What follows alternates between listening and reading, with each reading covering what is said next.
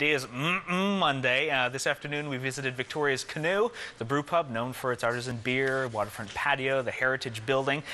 But according to one of its chefs, it's also a place to eat locally raised food that's worth traveling from the Northwest Territories for.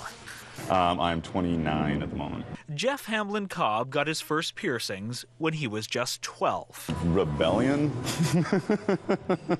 During winters in Yellowknife, the metal hardware had to be endured. Cold. Really cold? Real cold. He got his training up north, preparing freshly hunted meat with an acclaimed chef from Quebec. I do like stepping out of the box a little bit and not being part of the norm. Pop that in there. So perhaps it's fitting this northern cook is making southern food. Kind of dredge it in there a little bit. Buttermilk fried chicken. The buttermilk will actually break the chicken down a little bit. It's got a little bit of acid to it and tenderize it a small bit. Before it's covered in the milk, flour, and herbs, the chicken is ethically raised and grain-fed. So they feed the chickens with the wheat that they grow on the farm.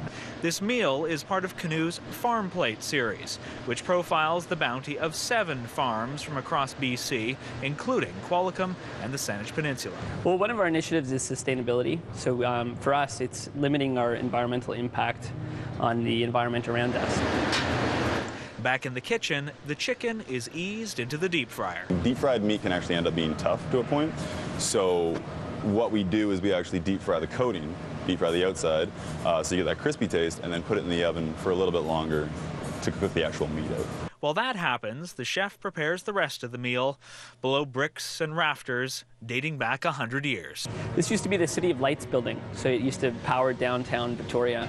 It's a coal-burning plant. And now you're feeding downtown Victoria. Exactly. After one final quick bath in the fryer to make sure the batter's crispy, the chicken is served with house-made jalapeno cornbread, apple coleslaw, and fries. You don't get a lot of fried chicken outside of your fast food joints, and we wanted to find something comfortable, and we wanted to do it well, and we wanted to do it local. Well, now Hamlin Cobb is local. No, it's great. It's great here. No, very, very warm. Very warm. No longer worrying about a frozen face. And the Canoe Brewpub is one of the restaurants participating in this year's Dine Around and Stay in Town event, and you'll find it on Swift Street near Victoria's Chinatown.